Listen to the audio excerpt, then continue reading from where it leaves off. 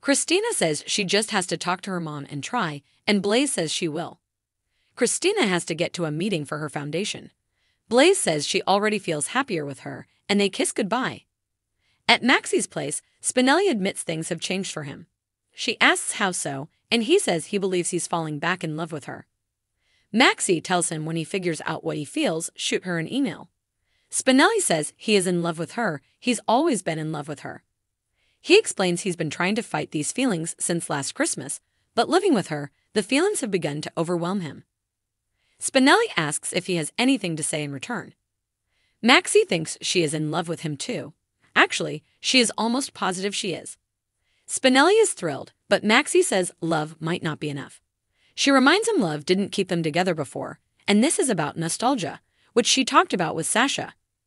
He admits he's talked to Cody, and they both say Sasha and Cody told them to go for it.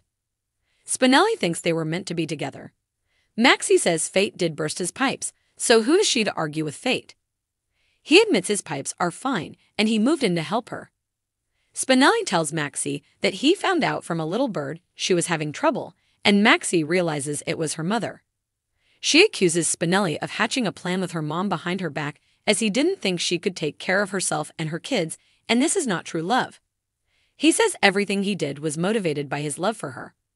She yells Peter and Austin would say the same to justify lying to her. Spinelli says his faults are not the same, but she says he still lied to her and moved in with her under false pretenses. She has to be able to fully trust who she gives her heart to. Spinelli only wanted to help her and not see her hurt, and moving in let them experience those old familiar feelings. Maxie argues that old wild Maxie grew up, and he still sees her as the Maxie he has to bail out. Spinelli claims he's gotten to see the new Maxie since moving in. Maxie says he can go tell her mother that she doesn't need help. In fact, she'll tell her herself. Spinelli says he doesn't see her as helpless, he just wants to help make her life better. She says if he wants to help, then pack his bags and get out. Spinelli asks where he is supposed to go, and she suggests his own place. Spinelli says he only wanted to help her without her having to feel indebted to him. She says she feels infuriated and she can solve her own problems. He says he knows that, but she feels he and her mother forgot that. She tells him she'll send his things to him and he has to go now. She throws him out, saying they are over before they even started. When she sees something on the table, she goes after Spinelli to tell him to wait, but he's already gone. At Bobby's, Drew asks Carly how her day's been, and she admits it's not been great. Drew says it's good she kept her day job now that she's left Crimson. Carly admits she may have said things at the office she didn't mean, and Drew says he did too. Drew tells Carly that he knows he's not the man he was before Pentonville, and he'll never be that man again. Drew doesn't have a firm grasp on the old Drew or the man he is now. Carly says Drew Kane is funny, kind, and sweet, and the man she fell for. She loves him, and Scout adores him, and he risked everything to save Willow. Plus, he went to prison for her. Drew senses a but coming. Carly loves him, but she wants him to put Pentonville and the past behind him. Drew is struggling to do that, and also with what Nina did to him. Carly says he can hate Nina, but he has let go. Drew wonders if she has because she took that magazine from Nina and enjoyed it. Carly admits she did enjoy it, but she took the job to make Crimson better, but he just couldn't stop looking for ways to make Nina pay. She knows the real Drew Kane is still in him, and he needs to see it, or else Nina wins. Carly tells him that he survived Pentonville, and now he's free. Drew says he still feels so far away from everyone he loves. Carly argues that prison is one inside his head, and he has to choose to let it go.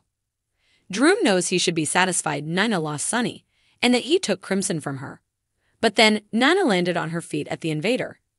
He doesn't understand how Carly makes this easy and turns the other cheek. She cries none of this is easy. She says she is done letting Nina rule her life, and losing her mom has made her realize life is short, and she won't waste one moment of time on Nina. She says she'll never forgive or believe anything Nina says, but Nina is her own worst enemy. She tells Drew as long as they are together, it's all that matters. He likes the sound of that, and they take each other's hands. He asks how they make up. She has an idea, but they can't do it here. At Ava's gallery, Carly and Drew Sonny Sonny tells tells Nina Nina that she has the floor, so say what she needs to say. Nina has heard from Ava about what happened in Puerto Rico and asks what's happened to Dex and why he's not protecting him. Sonny tells her that isn't her concern, and as she can see, he's fine. She yells just because he served her with divorce papers doesn't mean she won't stop loving him. She then notices he's not wearing his wedding ring. He says that ring is a symbol of love, fidelity, and truth, and now that's gone. Nana says it's gone when they decide, and she hasn't taken hers off. He calls that her choice, it won't change anything when they sign the papers. Nina says the only thing that matters is she loves him, and she knows he still loves her. Sonny says that isn't the only thing that matters. Nina knows he understands why she turned Carly and Drew in, as they both live by the rule do unto others before they can do unto you. Sonny yells for him it applies to business, but for her it was jealousy, and she only wanted to see Carly miserable. Nina says he blames her for taking Drew from Carly, but he never blames Carly for taking her daughters from her. Sonny calls her reckless and petty, and that's unforgivable. Nina says she's been called worse, and she never claimed to be a saint. She says he's convinced she's motivated by jealousy and hate, but she's motivated by love, their love. She says he never felt the kind of love he has with her with anyone before, and she's never had this kind of love either. Despite everything that's happened, she dares Sonny to tell her that he doesn't still love her. Sonny says of course he loves her, but she lied to him. Nina admits she made mistakes, but Nixon Falls brought them together and helped them find love, and they can make something out of her latest mistake too, and learn from it. She says they can fix this if they are together. Nina thinks they can find that love from Nixon Falls again. They can be Mr. and Mrs. Sonny Corinthos again. He murmurs, Mr. and Mrs. Sonny Corinthos. She asks if he forgives her. Sonny believes in forgiveness as he's asked for it a lot lately. He can forgive her, but he can never forget. He told himself what happened in Nixon Falls was because she was in love with him, but this time she deliberately set out to punish Carly, and Drew was collateral damage.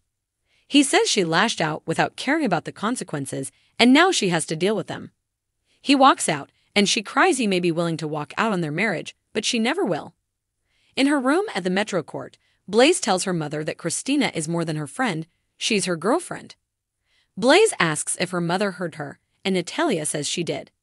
Natalie begins cleaning the place up and says she needs to be picking up after herself and says clearly a mother's work is never done. Blaze tells her mother to stop and look at her. She says there are millions of reasons she didn't tell her the truth before, but now that there is a reason to. Blaze says, Christina and I. Natalia cuts her off and says, there is no Christina and you? She says this is not her daughter, but Blaze says she doesn't know her and she's not the child she remembers. Blaze argues she's been fending for herself in a tough industry for years, and she knows who she is and now she needs to know it too. Christina decides to go, but Blaze tells her to stay. Blaze tells her mother she needs to learn to accept. Natalia cuts her off again and says she supported her wanting this career and managed her money. Blaze says she doesn't manage her career, and Natalia knows that's Brooke Lynn.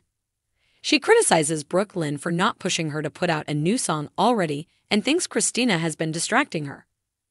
Blaze says the song is not what they are talking about, and Christina has inspired her more than anything and anyone lately. Natalia refuses to talk about this anymore and walks out. Christina supports Blaze and says it seems like she and her mom have been in this place before. Blaze says she's tried to talk to her in the past, but she refuses to hear it. And you'd think finding a woman in her bed would make it clear. Blaze says her mom has friends and colleagues who are gay and has no problem with them. Christina notes they aren't her daughter. Blaze says she's tried to make her family proud, but now her mom won't look at her even though she's the same person she's always been. Christina says she and her mother got to a better place, and in time Blaze and her mom will too. Blaze isn't holding her breath, and she shouldn't have to ask Christina to come along for her coming out ride. Christina wonders if she regrets telling her mom that she's her girlfriend. Blaze doesn't regret it, and for the first time, she finally feels free. Christina says they've been honest with each other so far, and they have to keep doing that. Blaze fears her mother will never come around given their history.